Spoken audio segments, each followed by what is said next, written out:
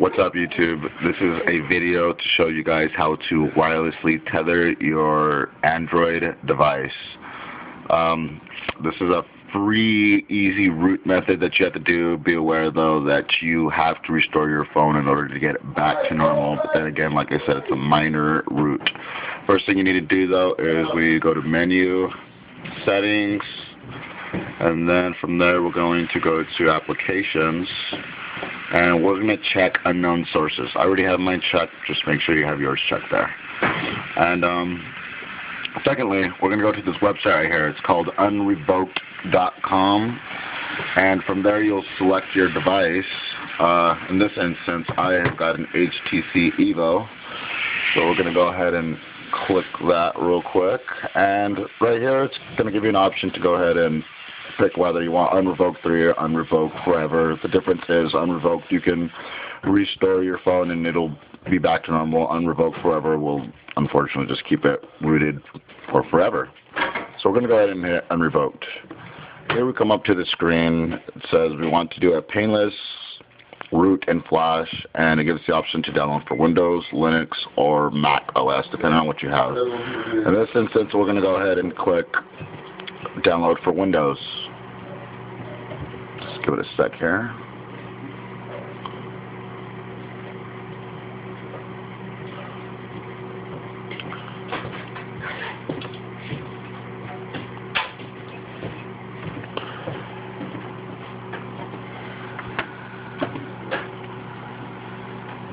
No keys pushed.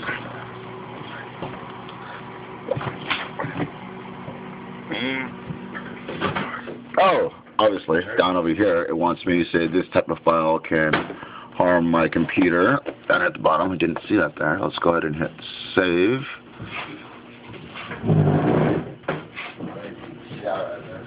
We'll discard that. And right here, we've got the refresh package. Right here, we're going to go ahead and hit run on this. Let's do that real quick. And it'll start working on that.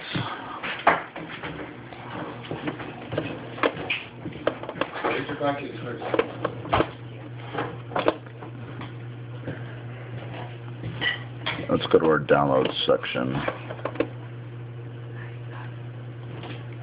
Oh, never mind, here it is.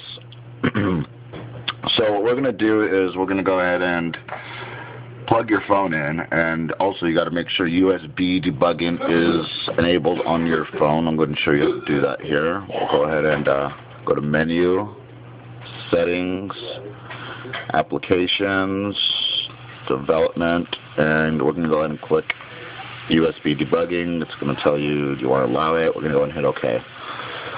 We'll then connect our device to a computer via USB. Let's go ahead and move this over here. And we'll go ahead and connect it through. You just follow the prompts, go ahead and say OK at that point.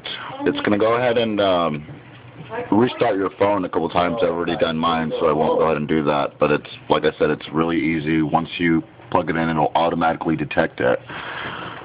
So once it's done with that, your phone will reboot a couple times. It's going to go to a screen. Don't freak out. It's going to go to a black screen. Use the side buttons right here on the side of your phone to go ahead and control the commands.